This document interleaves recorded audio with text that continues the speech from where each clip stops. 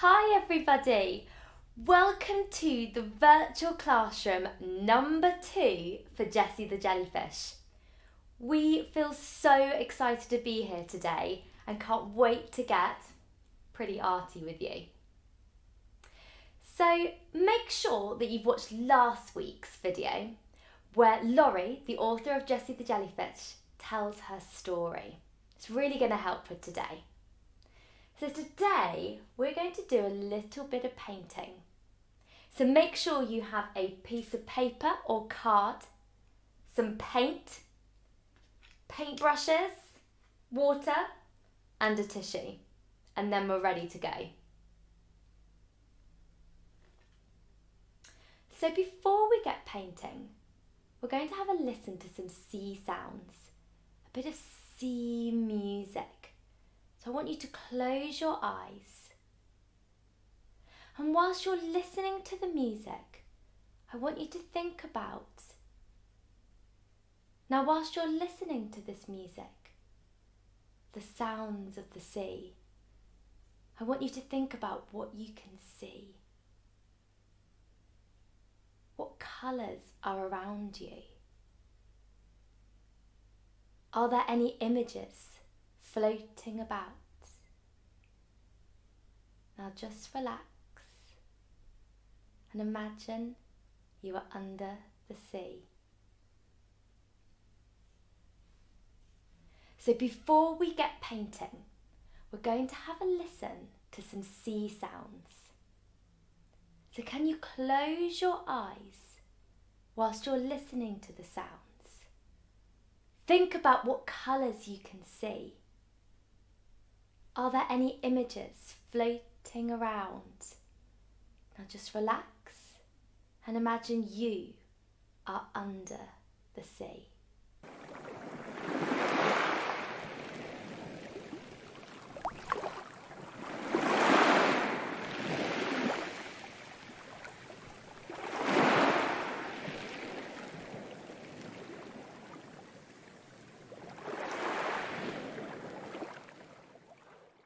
Now slowly open your eyes so you come back to the room you were in at the beginning.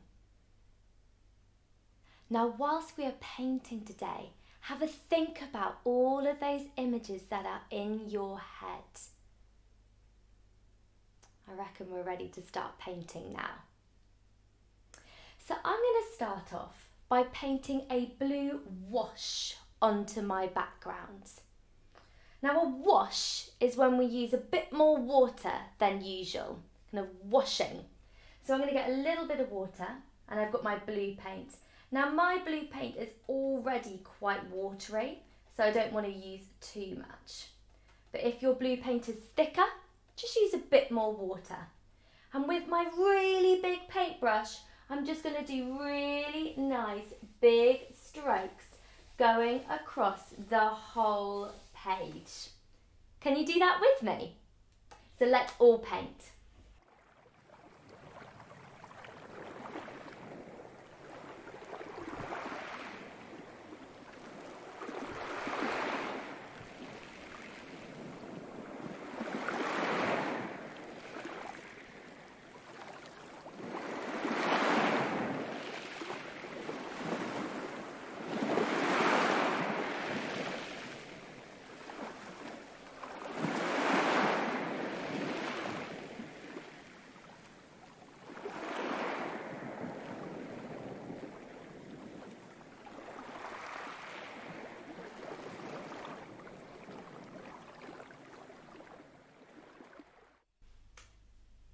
Fantastic. Now I have my blue wash. Now when I closed my eyes, I definitely saw more than just blue. Did you see any other colours? Now in my head I saw some greens and yellows and sparkles of white, kind of with the waves and little twinkles.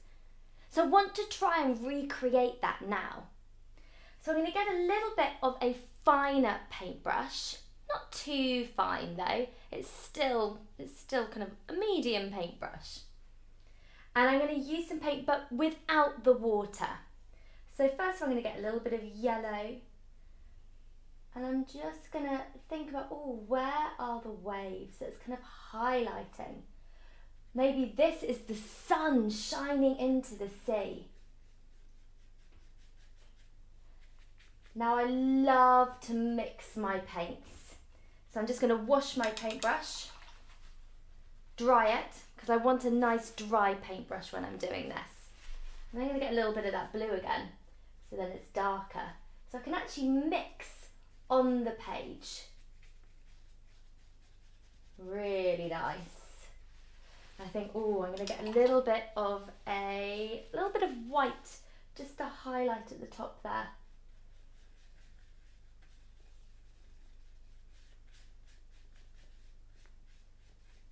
Now you can keep doing this until you're happy with all the different colours that are in your ocean scene.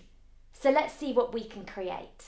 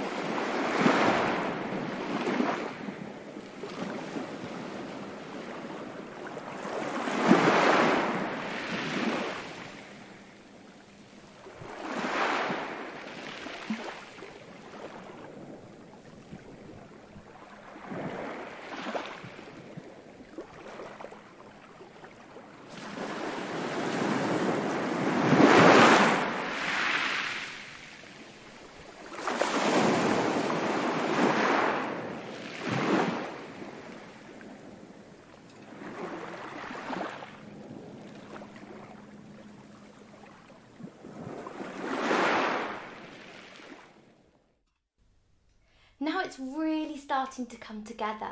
All the beautiful colours that build on all the beautiful colours that make your ocean scene. However, in our lovely story of Jessie the jellyfish, there was something in Jessie's home. Can anybody remember what that was?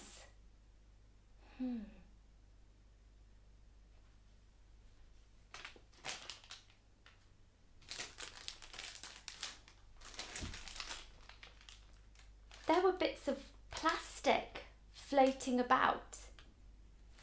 So we're going to change our beautiful ocean scene and just cut little bits of plastic and stick them in different places to represent where Jessie's home is at the moment. So I'm going to choose one of my pieces. Just going to use some scissors to cut a little strip off. Now you can just use ordinary PVA glue or Pritt stick to stick this on. Anything goes. I'm going to use Pritt stick as that works really well for me. So I'm going to get some Pritt stick. I'm going to get quite a lot on it, so make sure you really fill it with lots so it's nice and sticky. And then I'm just going to start to stick little bits of plastic around my picture as if it's floating in the sea. Can you have a go of that too?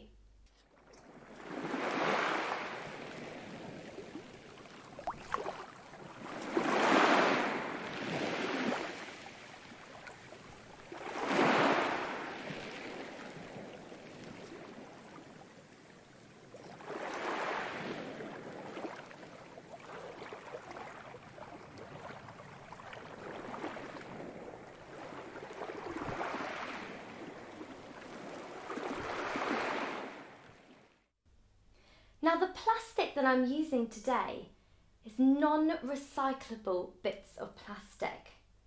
It's really thin and basically you can't recycle it. So you just throw it in the bin and it builds up and so much of it ends up in our ocean where Jessie the jellyfish will be floating around.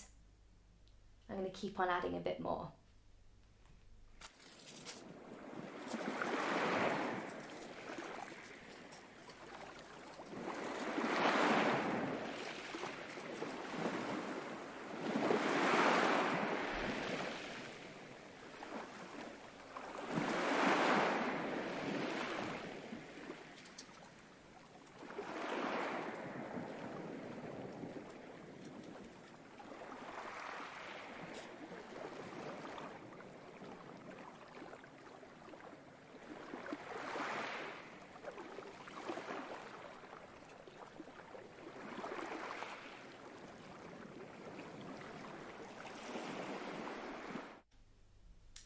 Our ocean scene looks a little bit different now, doesn't it? What can you do to stop this from happening? Maybe you can have a think about that. And over the next few weeks, we are going to think about recycling, reducing, and reusing. The 3 R's, very important. I hope you enjoyed painting and then building on with plastic, listening to all the sea sounds. We can't wait to see what you create. Enjoy and see you next time. Bye.